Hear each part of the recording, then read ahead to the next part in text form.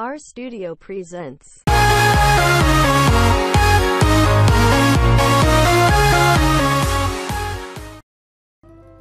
Model Tails Soares, who collapsed on a catwalk, may have died from an undiagnosed condition that he had from birth, doctors have said. He fell ill during a parade for fashion brand Oxa on Saturday and was attended to on the catwalk before being taken to hospital. Mr. Soares, 26, was pronounced dead at hospital and investigations are taking place into the cause of his death.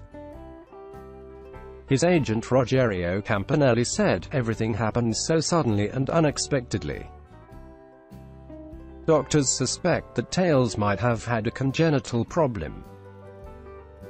From videos, they believe he died on the catwalk.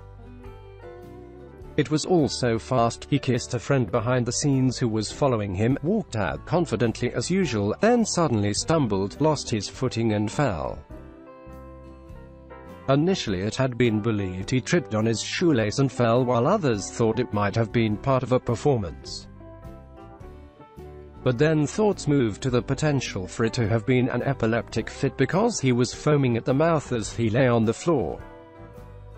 His sister Gabrielle Gomez said she did not know of any health problems and that he did not have a history of epilepsy. She said, "Me and my mother spoke to Tails by video call before the parade and he said he was well and said he had just finished eating a carrot. We're very scared and devastated by what happened. He was very healthy, ate healthily and exercised every day. He did CrossFit and yoga." In a statement, MGT-based agency said, "We emphasize that Tails never presented or complained about health problems. He had a healthy diet, he was a vegetarian, did not use illicit substances and was considered in full healthy condition to participate in the parade. We await the medical report and we ask for respect at that moment of deep sadness.